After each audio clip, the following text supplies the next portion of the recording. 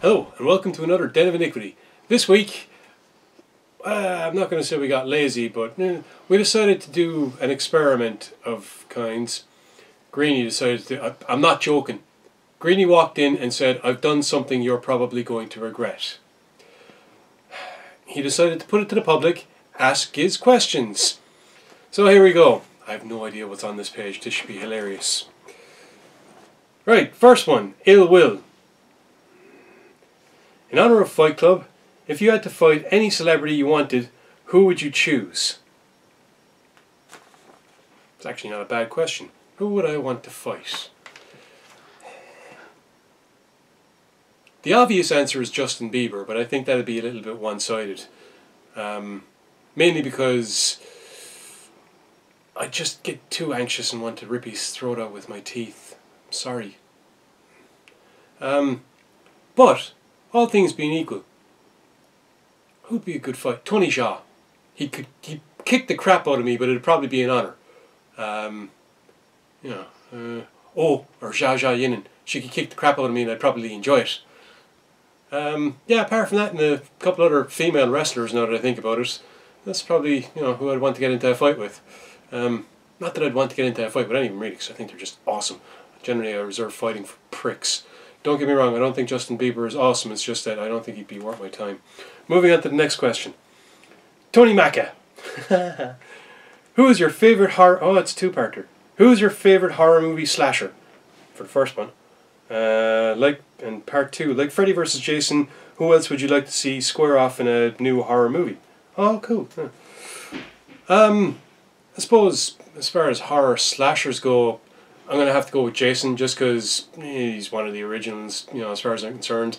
Anytime I'm playing Terror Drone, it's him that I'm going up against, or going up as. And what I can respect, Freddy and Mike Myers and some of the other boys, less so some of... I just like Jason. That whole, unstoppable killing machine kind of really was him. As for who I'd like to see square off against each other, I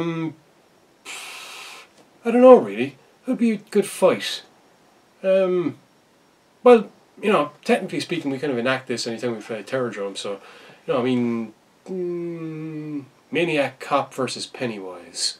I don't know why that popped into my head. It's just, for some reason, I have this notion of this insane cop trying to hunt down this apparent criminal that's dressed like a clown, except it turns out to be Pennywise, and it all goes pear-shaped when it turns out that it's Maniac Cop, and there's no one going to be floating anywhere. But it could be fun. Right, on to the last question. This one comes in from Raven. Describe your ideal heroine, female character, that would appear in a horror movie of your choice. Create the ideal heroine in Giz's opinion. That's basically just saying, how would I write a female heroine in a story? I've done a couple of stories, none of them on the Emerald Gore Society at the moment. Basically they're years ago, where it had female heroines in it, but I don't know, I haven't really thought about... It would all depend on the situation. I mean, to be perfectly honest, when you're describing any hero or heroine, you're basically describing an archetype, and all you're doing is genderizing them one way or another. So any qualities I think that you would look for when writing a heroic character, they don't actually necessarily have to go one way or the other between male and female. Although I have to admit that genderizing them does bring up different directions that you can take the character in on a personal level. When it comes to actually describing a hero, basically what you just asked me is describe a hot chick, because who doesn't like seeing a hot chick in a heroine type role? And yes, sometimes it's not the hot chick that's the heroine, but that once again goes to the heroic qualities of the character. I mean, when you're describing a hero, all that's really necessary is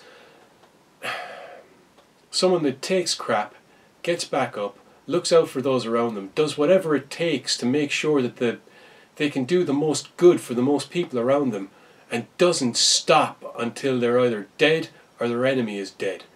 That goes between male or female genders. That's just the way they are. As for describing, a female character, I'm always partial to Asian chicks. Alright, that's it. End the discussion. Oh, and Red. Like what you see?